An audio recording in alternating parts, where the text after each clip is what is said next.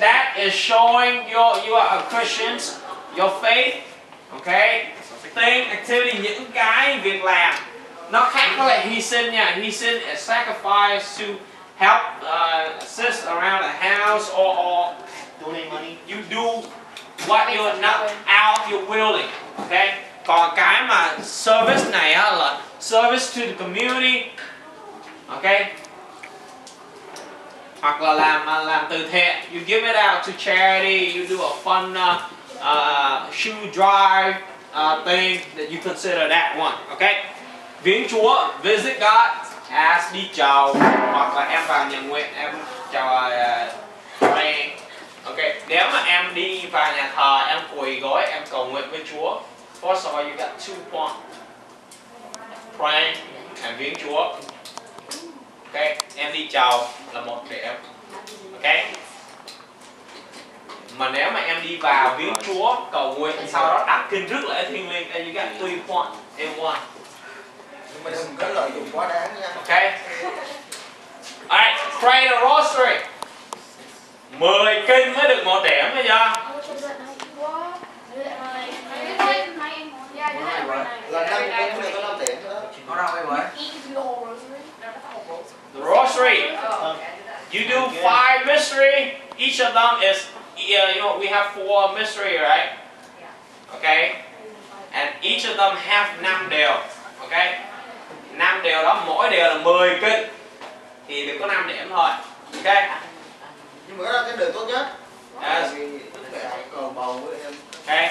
Chứ mà em ngồi em đọc 4 cái màu nhiệm. Okay. And each of them is 5 in there, and 10 that is like em được 200 điểm is too much. Okay. Alright. Trong khi chờ đợi mình xong khóa rồi. Bây giờ có ai thiên một hồi anh sẽ explain thêm về hành chánh.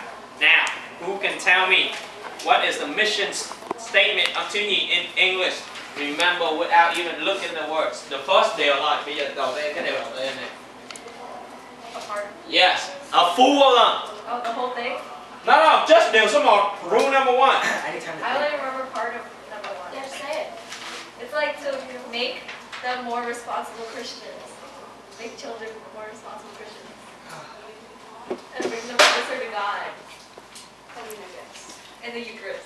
Okay, repeat after me. Oh wait, through like prayer and sacrifice. To educate youth. To educate youth. To educate youth. In both social and spiritual. In both social and spiritual. What? Social and spiritual. Ways. And to the Christians. help them become a good citizen, a good person and a good Christian, a responsible Christian. Does that mean one of them? Okay, basically we educate youth in social and spiritual. Social to become a good person, spiritual to be a responsible Christian. That is the mission of TNTT. Okay, cái đó là cái điều đầu tiên thôi nhá. The second is to guide and organize youth. Or organize and guide youth. Repeat. Organize and guide youth. In spreading the good news. And in engaging or involving in the community service. Alright. You didn't repeat that? Alright. Alright, chúng ta. And let's do an activity before we leave. So our mission là phải mang Chúa đến cho các em, right? To your friends. So bây giờ mình làm this bằng reo. Bạn ơi hãy làm. Okay. Bây giờ học trước cái line nhé. Bạn ơi hãy làm. Làm thế này bạn nhé. Đừng có làm sai. Ta hãy vui. Oh yeah. Ok, đổi ha. Nào là ta hãy vui. Oh yeah. Rồi,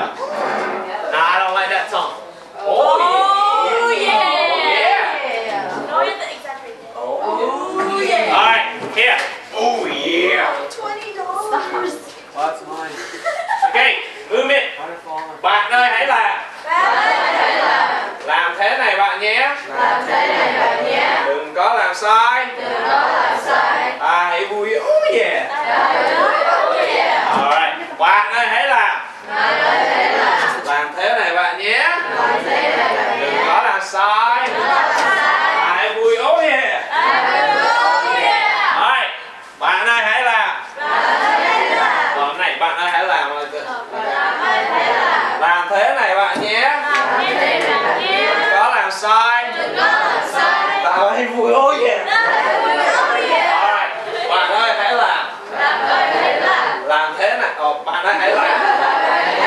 Làm thế này bạn nhé. Đừng có làm sai. Ai vui oh yeah. Rồi. Bạn ơi hãy làm. Bây giờ đó, anh lập chỉ who you will make up the new you will make the movement, okay? And you say basically, anh lập này xong anh lập chỉ ai, that person will take over and do one different movement. Do not repeat, okay? Bạn ơi hãy làm. Làm thế này bạn nhé. Đừng có làm sai. Lại vui lối nha. Rồi. Bạn ơi hãy làm. Hãy làm thế này bạn nhé. Đừng có làm sai. Hãy vui oh yeah. Point to another one. Thì làm đi sắp Bạn ơi hãy làm. Bạn ơi